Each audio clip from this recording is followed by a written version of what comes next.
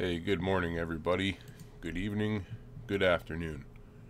A really big complaint that I have had lately that people want to know how to fix is blurry edges or jagged edges. And the only way that you're going to fix these things, and I'm going to start from easy to just needing a bit of money, because there's multiple things going on here. Alright, the first and most easiest thing to do to make sure that this is not going to happen is to make sure that your resolution is your monitor's resolution. If you're playing in a lower resolution, your game will not be as smooth. Another thing to check real quick to see that if you have it on or not is going to be the super resolution from AMD Fidelity Effects, or your render scale percentage under render scale. Both of those are found in graphics adjustments. These are going to make your game render at a lower res and be upscaled to your resolution. So what happens is you will get less good quality lines and less good quality edges. Now the other thing too is we have to pay attention to our anti-aliasing and something called MP or MIP LOD bias at the bottom right. So here's the thing.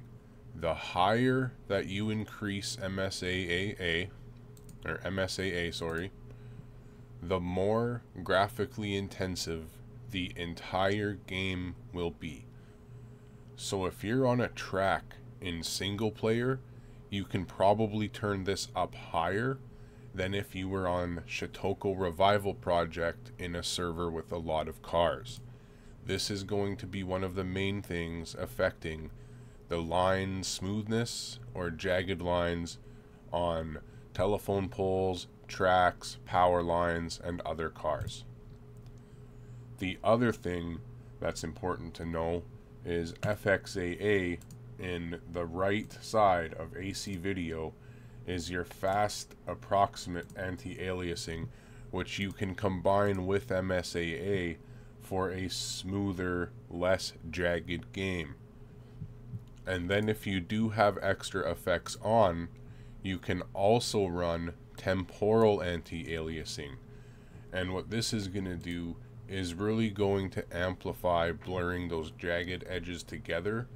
But if you use temporal anti-aliasing combined with these other two, your game may actually get kind of blurry overall.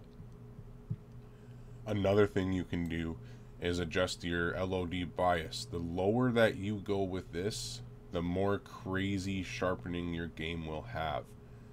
So maybe your game just isn't sharp enough, and changing this down one click might be that fine adjustment to the recipe for your perfect graphics that you want. Another thing that we can also adjust to change some of the jagged lines that'll be coming off of reflections and stuff like that is going to be your graphics adjustments to your post-processing anti-aliasing. If you have it on 3.1 on Ultra, again, is going to provide the most clarity and less jagged lines for the most part. So those are some important things you need to know. And another thing too that's really good to know is if you have your shadow resolution really high, your shadows become much more sharper, and you can visibly see the sharpness of those shadows in the distance.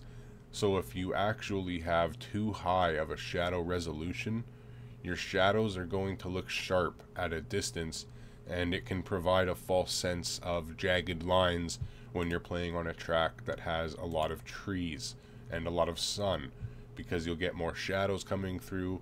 They'll be way sharper, they're more detailed, and as you're approaching them, you're going to see a bunch of shadowy lines on the track because you have so much shadow detail.